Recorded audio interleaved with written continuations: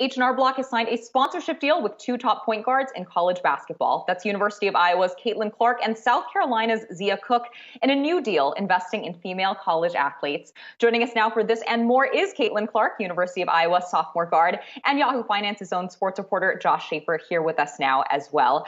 Caitlin, thanks so much for joining us. Tell us about how this sponsorship deal with H&R Block originally came about.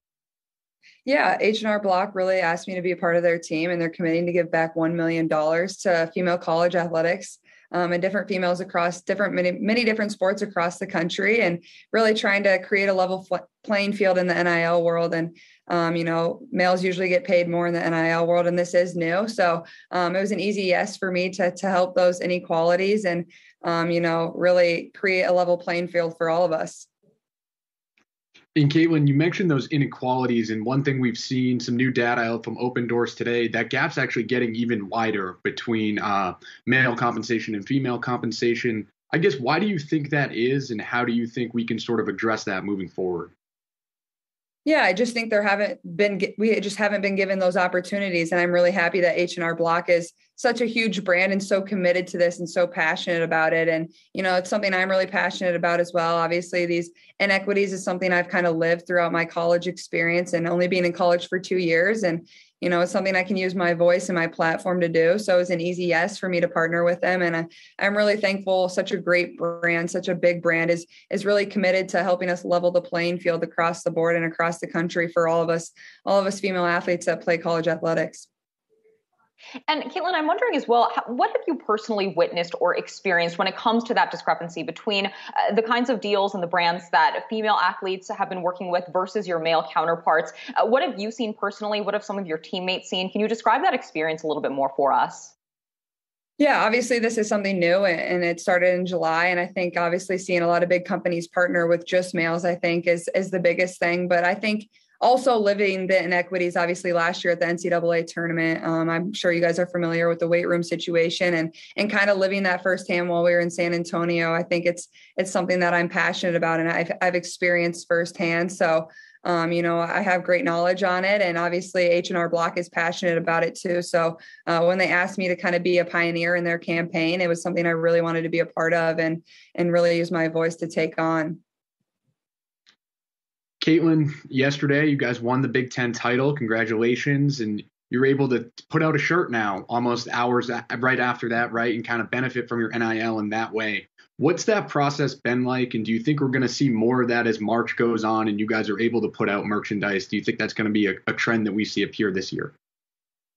Absolutely. Obviously, this is the first year that that's going to happen, because this one didn't take effect until July. And, this is an exciting time and one of the busiest time for especially basketball players, but just college athletes in general. So, I think using our opportunities to the best of our abilities. And, I think it is super cool, and getting to see different student athletes do different things with their platforms is the biggest thing, and impact their communities in different ways has been tremendous. And I think it's created a lot of good at our universities and across our communities, really. In addition to this sponsorship, this partnership now with H&R Block, you've also had other NIL deals with the grocery chain Hy-Vee and the Vinyl Studio. How do you consider which brands you want to work with and be associated with?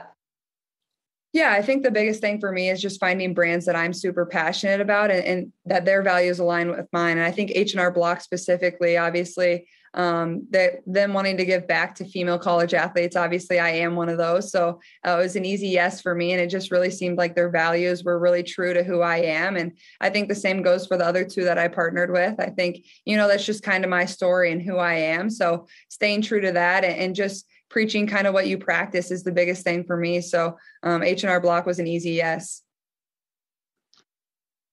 Caitlin, how much of an added stress and task has NIL been for you thus far? And do you think that kind of maybe contributes to why we don't see that many deals happening right after games? I think when we first got into this era, people thought every player is going to do 1 million NIL deals after every game, and it hasn't really been that way. Has it been challenging to just find the time to be able to commit to these brands and do the deals?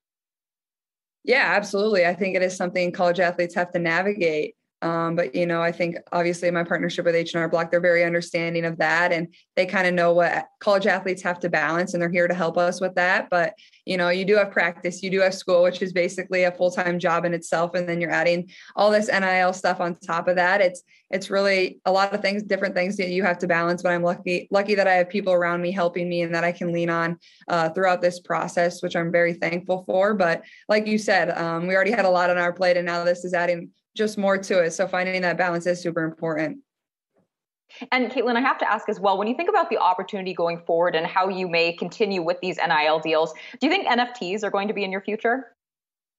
Yeah, I mean, that's certainly a thing a lot of people have approached me about, but I obviously don't have a ton of time to just do everything. So I think finding that balance and really talking with people and finding out what's best for me is a big thing. But, I think that those have been super important and obviously huge in the sports world over the past couple of years. So definitely something that a lot of people are interested, that I'm interested in. So maybe down the road that could be something that I dive into, but definitely something cool and interesting for sure.